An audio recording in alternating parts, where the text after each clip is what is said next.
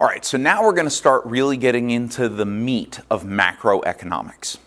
In order to begin to understand how the leaders of a society manage the economy, you have to understand the three main goals that they are working toward. And I call them the three penultimate goals of macroeconomics. Now, I don't know if you know what the word penultimate means, but penultimate is basically a word that means not the ultimate goal, that's the last goal. The penultimate goal is the goal right before that. It's the goal that leads to the final goal of succeeding, okay? So here's what I mean. The ultimate goal, the final, what we are going for in macroeconomics, the ultimate goal of macroeconomics is to maximize aggregate utility. That is what we want. We want there to be as much enjoyment and satisfaction and happiness in society as possible. This is our ultimate goal in society. Now, this is a very abstract concept, and it is difficult to measure aggregate utility. We can't just walk around and say to people, hey, how happy are you? How satisfied are you?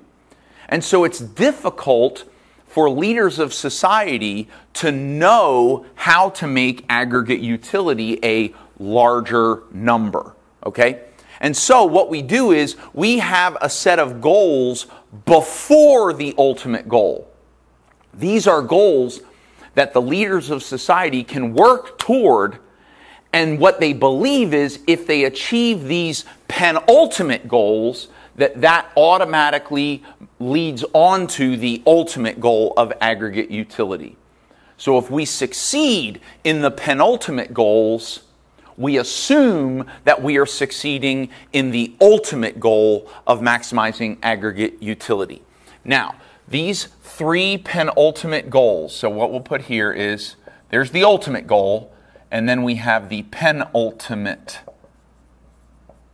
goals of macroeconomics. Like I said, the penultimate goals ultimately lead to the ultimate goal.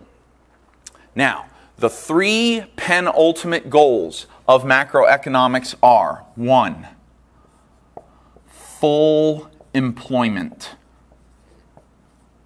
Now, we're not going to talk about these in detail right now. I just want to tell you what they are.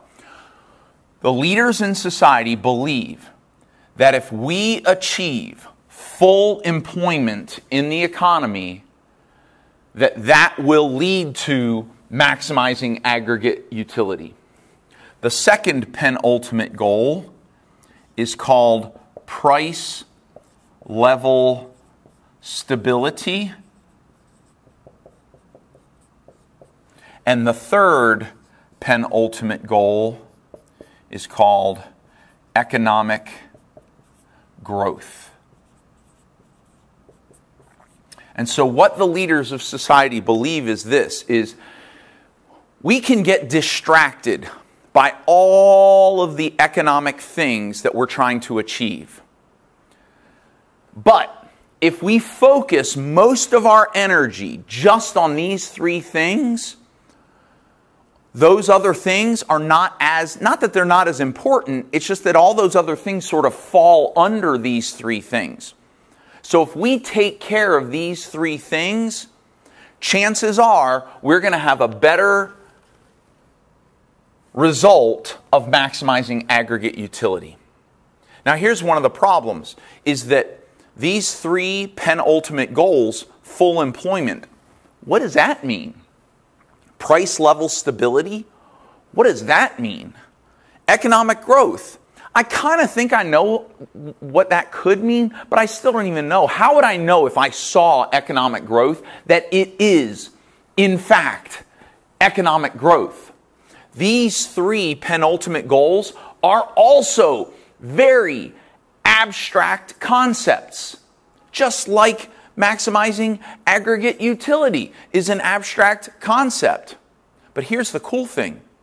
We have figured out how to create indicators, concrete indicators, for each one of these penultimate goals. And so we can mathematically measure full employment using what we call an economic indicator. We can measure price level stability in an economy using an economic indicator. And we can measure economic growth in an economy using an economic indicator. So you see, each one of these goals has its own economic indicator.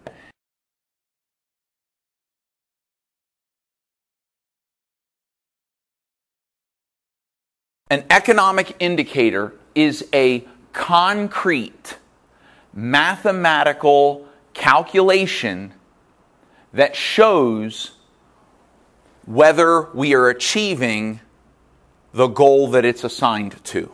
Okay? And so I'm going to write the economic indicators right here. I'm going to write economic indicator.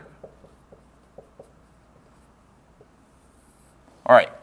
So the economic indicator for full employment that we calculate, for example, in the United States, we do our best to calculate this one particular mathematical indicator, and that mathematical indicator tells us how well we are doing at achieving full employment. And it is called the unemployment